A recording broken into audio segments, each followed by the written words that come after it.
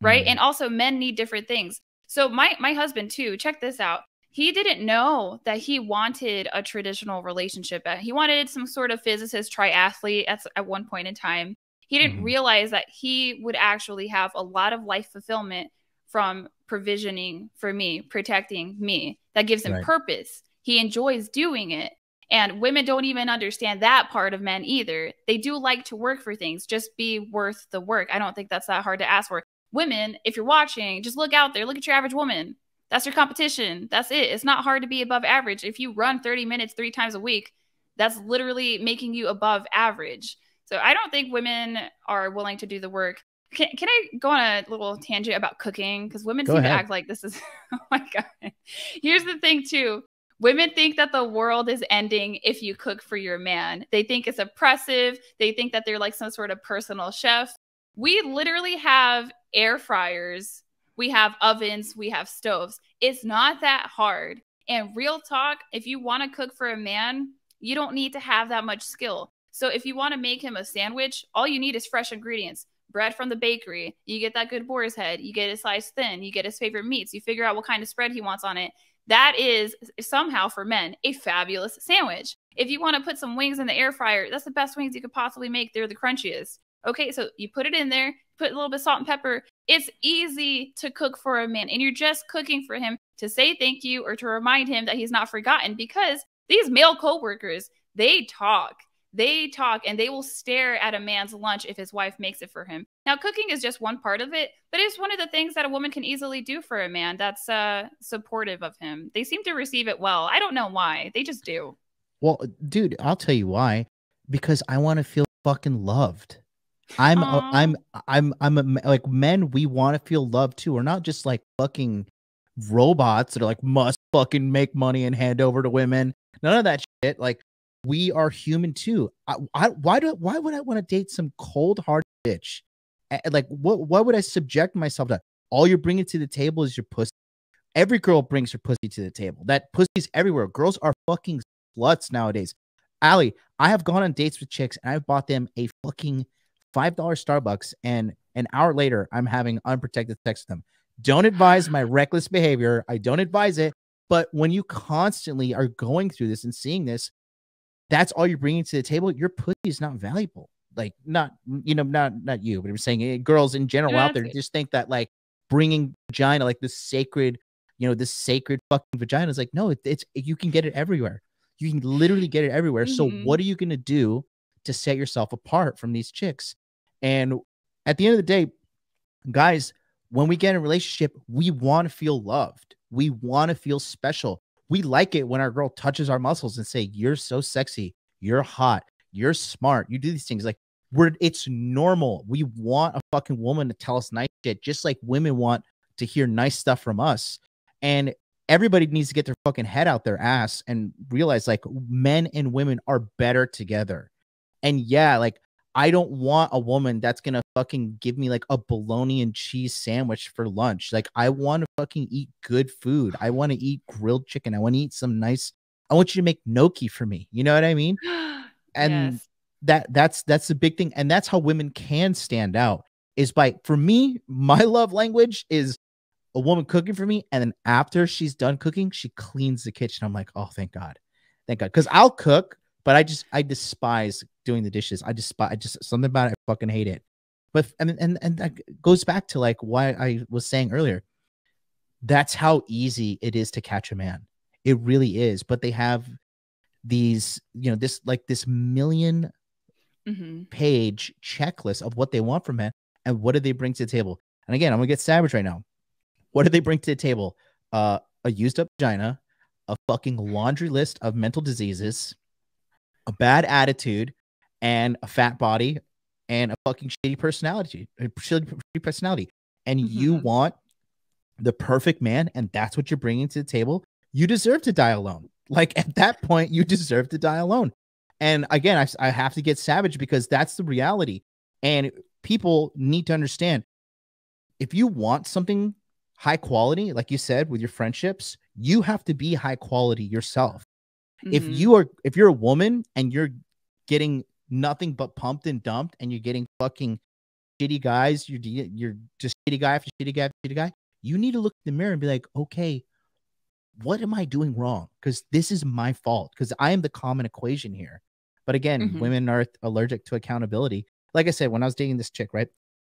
You know, there was a constantly shit she was doing wrong, but her one fucking just like poor friend, misgender studies, was just like always like, no. Like you said, she believed that women have the pass to do whatever they fucking want, and they should be able to get whatever they want. And it like there are consequences for actions, men and women, but especially with women.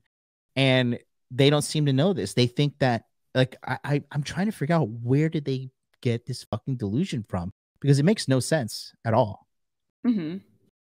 It's just coming from indoctrination. It's going to come from society. It's going to come from schools. It's going to come from the movies. But mostly it's just coming from your mama. Your mama's the first model you have, because it's not just the two-parent household. It's also, was that marriage healthy? So if you just grow up and you see your mom taking your dad for granted, your dad's beta, most of the men in your family are beta, you just think that that's normal, that's what you should pursue. And then you're surprised when you end up on a girls' trip and you end up cheating on him.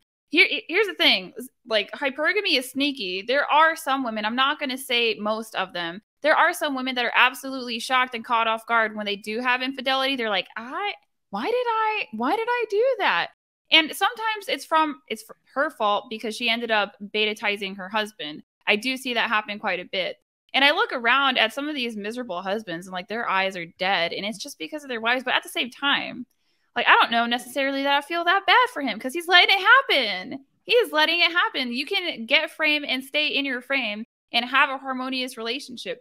But women also just don't believe that men are that simple. They think that they have to be much more complicated because they're getting all their relationship advice from their other girlfriends who are single. So yes, that are single or just absolutely bananas, like psychologically single, but have a husband or have a boyfriend, the type of woman that won't go out of her way to do anything for her man. Okay, so that's who they're getting relationship advice from.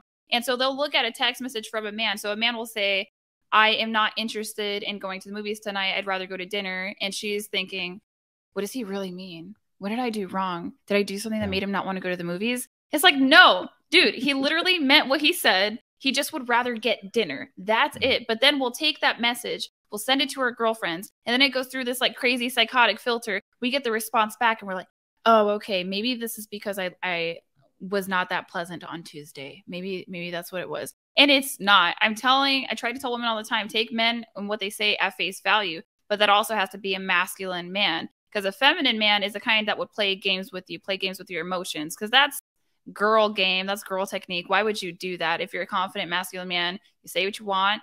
If you don't get it, then you just move on. You either get on the program or you don't.